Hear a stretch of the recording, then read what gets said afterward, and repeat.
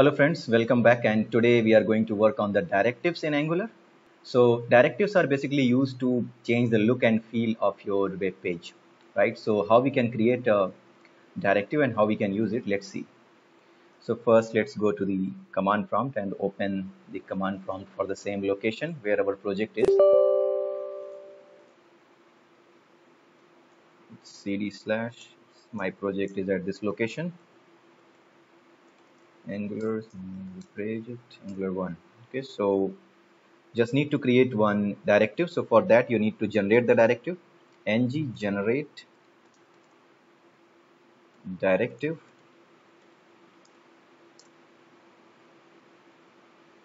color of color text color.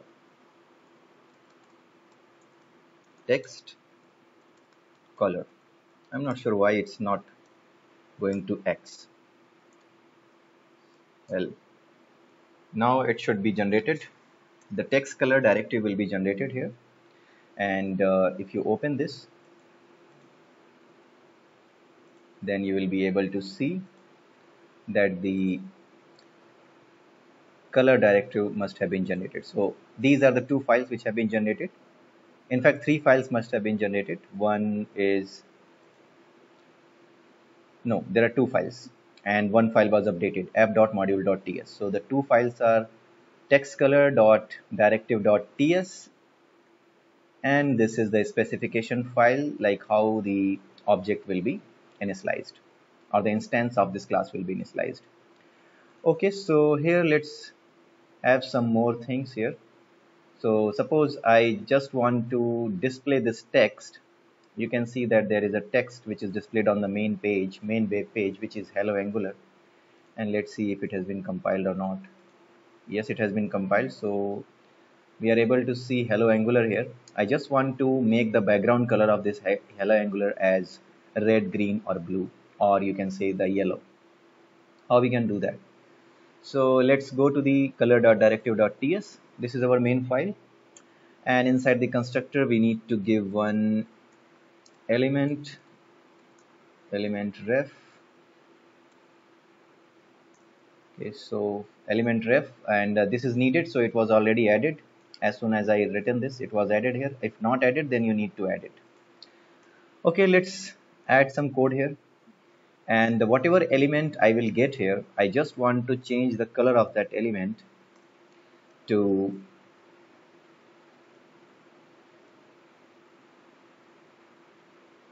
yellow.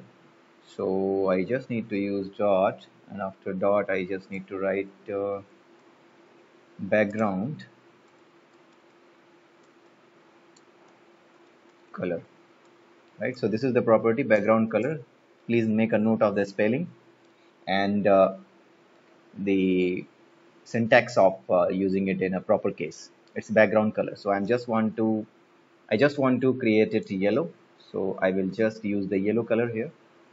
So whatever element I will use, with whatever element I will use this app text color. So this has become a directive property. Using this property, I will be able to change the name of the color, change the color of the background to yellow.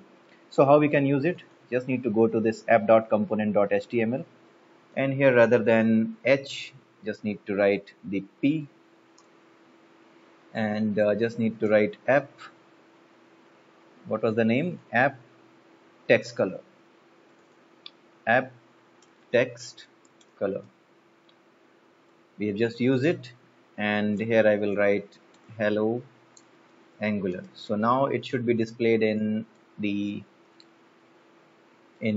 yellow background. Okay, so let's see if it has been compiled or not. So yes, it has been compiled, and let's see now what happens. Just need to open it again, and let's see if it was saved or not. App text color, let me check again. App text color, it's background native element dot background color. Let me check if it is the same one which I need to use. It's, oh, it's style. Before that you need to use the style. So here you need to use the style and then you need to use the background color.